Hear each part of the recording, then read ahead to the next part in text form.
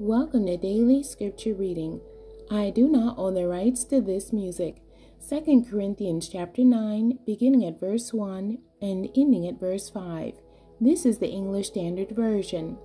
The collection for Christians in Jerusalem.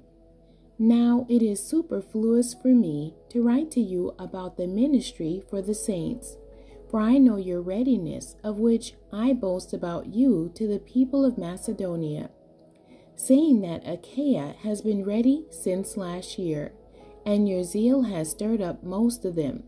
But I am sending the brothers so that our boasting about you may not prove empty in this matter, so that you may be ready, as I said you would be.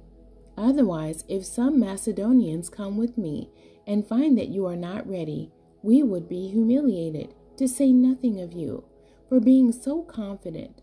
So I thought it necessary to urge the brothers to go on ahead to you and arrange in advance for the gift you have promised, so that it may be ready as a willing gift, not as an exaction. The end. God bless you, and thank you for joining me today.